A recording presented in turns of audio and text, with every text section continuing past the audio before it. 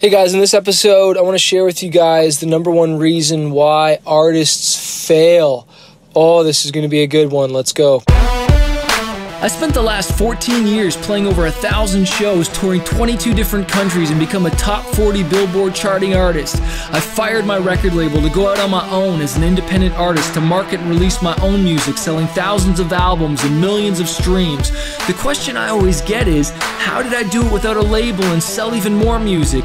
This podcast is here to show you the way. Join me and follow along as I learn, apply, and share marketing strategies to grow my music business and a loyal fan base.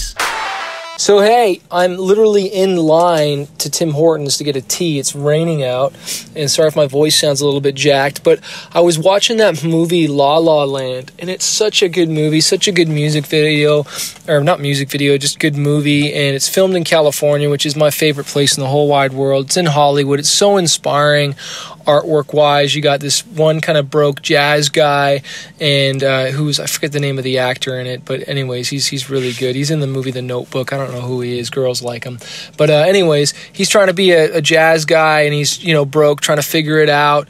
And, one lesson from that is he has to play piano for this restaurant. And he's arguing with the guy that's hired him, saying, hey, man, can I play some of my own stuff too, like just some of my jazz stuff? He's like, no, man, stick to the list. Stick to the Christmas list. Only play the Christmas songs that I give you. But, of course, the guy doesn't, stick to that, and he fails. And so that's one reason why a lot of artists fail, is because they're not able to work with other people. Okay, they're ignorant, they're haughty, they think they're better than everybody else, and so, that didn't work out very well. So he continued to struggle for a really long time, and if you watch the movie, you'll notice he ends up getting hired to do a gig for somebody else because he can't make it on his own, and he ends up playing for music that he doesn't even really believe in, okay? And then you got his girlfriend, and again, I can't remember the name of these actors that are, really famous, but she's a really dope actor, and she's a struggling artist, but as far as an actor.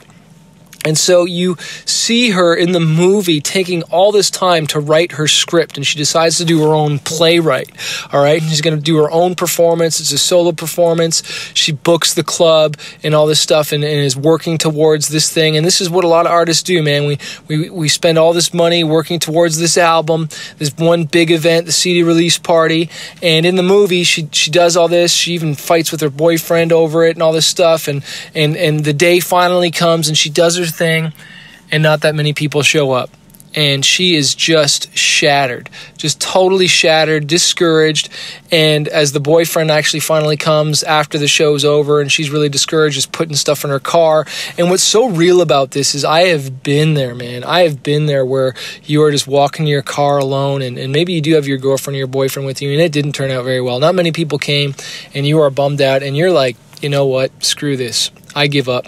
But that is the biggest reason why artists fail, because they swing so big once, trying to hit a home run out of the gate, as opposed to hitting multiple little singles and falling down and failing. They go for this one big home run, and just because it doesn't work out, they give up, which is so sad. And let me tell you, I have been there, my friends.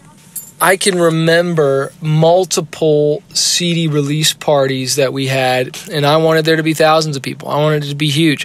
I remember going to signings, like in-store signings, and there being nobody there, and it just being so discouraging. And I wanted to give up so many times. And, I was alone with my girl just encouraging me, and I'm feeling bummed out at the time. But I'm so glad I didn't give up. So I was in Hot Springs, Arkansas, and it was I'm pretty sure it was for my CD release party for my album Glory. It was a CD release show. And I'm telling you, barely anybody showed up. And I remember at the CD signing at the store, the guy or the owner of the store wasn't even there. Or there was two people, nobody came for the CD release announcement. And I remember I was so bummed, man, and so discouraged. And this is because I wasn't marketed properly, okay? Because this ended up being one of my biggest records ever. But I wanted you to know, not only was it my CD release party, I think it was, during my birthday, too. And I wasn't even with my wife, and I was just in a small little town like Hot Springs, Arkansas. Really? Come on. And I remember it just being really discouraging and not doing very well. And I had some great songs. Like, these songs were like really good songs. But my biggest song is on here, Impossible, and Bounce, which has gotten so much TV and film. But the label didn't believe in me. They didn't know what the heck they had. And anyways, long story short, EMI Japan picked up this record because the label I had signed with had distribution with EMI, and it ended up blowing up in Japan, and we were selling tens of thousands of records there a week. And what's crazy is I don't know how many years it was later from that CD signing in Arkansas, but then one day I find myself in Tower Records in Japan signing albums and selling out club shows for, I don't know how many people, okay? And I'm like a freaking rock star in a completely other different world, and so just goes to show you why you can't give up, man. Like that, you better believe I wanted to quit. You better believe I wanted to say, screw this, man. This ain't working. I ain't giving up. But had I known I'd blown up in Japan like later on. And so this is where it takes integrity. This is where it takes character. This is where it takes resilience. But a lot of artists, they just go all in, and they have these big dreams. And I want you to have big dreams. And honestly, I wish I dreamed even bigger right now. I sometimes feel like I don't dream big enough anymore. And so I'm speaking to myself here at the same time, but you dream so big and it doesn't go the way you want. And then you say, well, forget it then. But you don't understand, my friend, that's part of the journey. Like, failure is part of the journey with this. And you got to push through it. You got to get back up and swing again. Like, this is a stepping stone to make you better, to keep building relationships. Sometimes you just don't have the right team. Maybe you don't, maybe you don't have the right marketing skills. I didn't have the right marketing skills back then, but I do now. And I know what to do with a hit song. And that's why I want you to join Fanbase U, so you're not alone. So when you go through a time like I just went through and talked about when I was going through hell, and just like, man, like, forget this, like, oh my gosh, like, and it was hot and it was sweaty and like, preparing, setting up.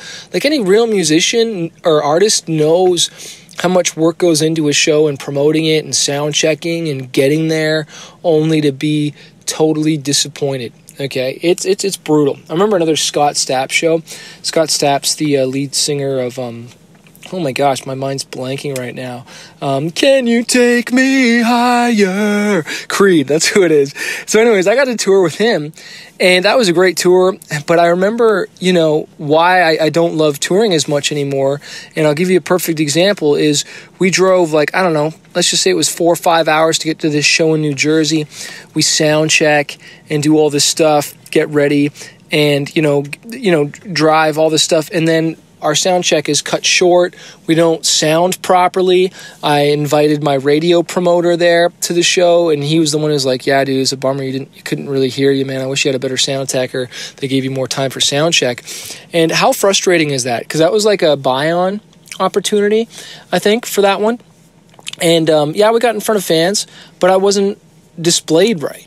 And it's like, I'm paying all this money to be on this tour, get the promo, invite my radio guy out. I'm trying to win Scott's fans over.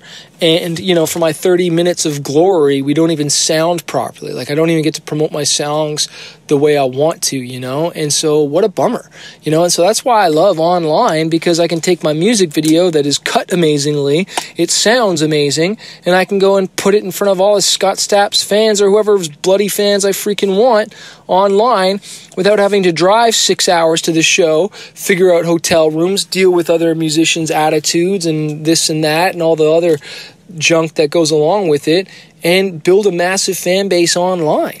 That's what it's about, baby. You better believe that's what it's about. That's why I was selling thousands of albums constantly while I'm freaking sleeping. And so that's what I want for you, man. I want you building your email list. I want to show you how to do that.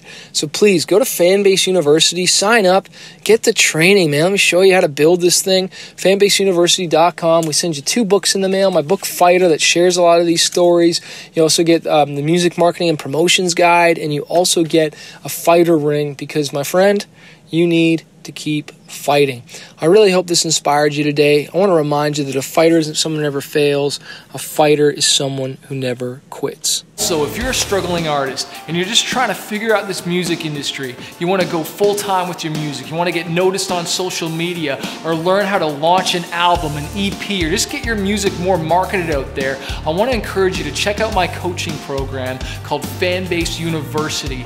Every single month, I jump on the phone 2 times with my students and I coach them and I teach them how to market their music, how to get noticed, how to handle booking agents, record labels, and just get their music out there. Also, you get access to exclusive training, you get interviews with music industry professionals. If you want to find out more and not do this on your own, not struggle, because I've wasted thousands of dollars on my career and now I want to coach other artists. Check out my program, fanbaseuniversity.com, or click the link below to find out more info.